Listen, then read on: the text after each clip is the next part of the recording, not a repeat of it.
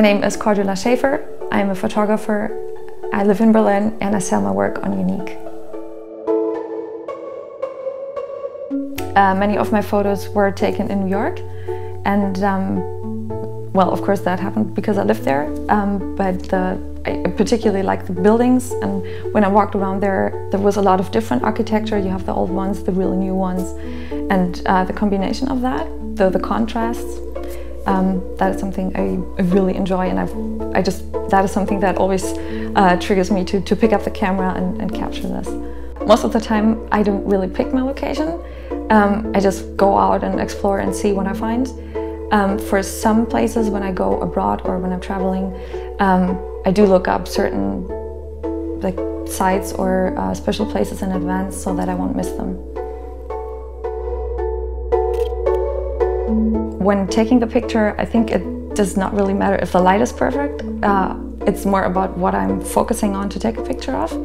So it might as well be like a super cloudy day, but then the clouds make everything more dramatic, and then it turns into a beautiful picture without the sunlight. After taking the picture, I do some processing, some editing, and I mainly focus on bringing out the colors, the contrasts more, and try not to Photoshop them too much, or I don't really do any retouching. I just leave the photo as it is and then change the colors. And then it becomes the final piece. What gave me the idea to work as a photographer was when I photographed Manhattan. That is similar to Stonehenge, the Manhattan version, when the sun sets with a grid of Manhattan, and you can go to Queens or parts of Brooklyn and then see the sunset between the buildings. And I took a photo of that and wrote a little article about it, and somehow the photo just was shared across the internet. And people liked it and were like, oh, can I get a poster of this?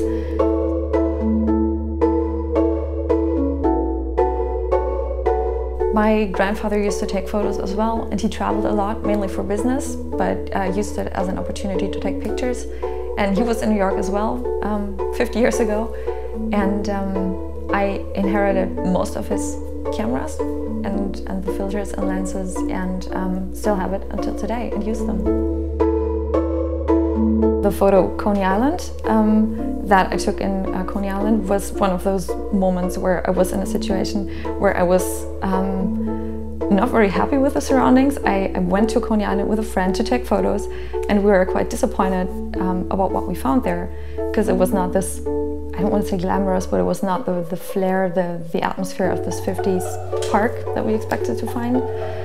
And so when I saw that man sitting there on this empty boardwalk, and yeah, it was one of these moments where you're like, oh, that's the perfect picture. Having moved to Berlin about 2 years ago, I still feel like a tourist in my own town when I go out taking photos or go to places that I haven't been before. So you always get to see new places. When taking pictures, I try to look for geometric structures or something that makes a picture interesting. And at the Botanical Garden, you have these building structures that have a very nice symmetry.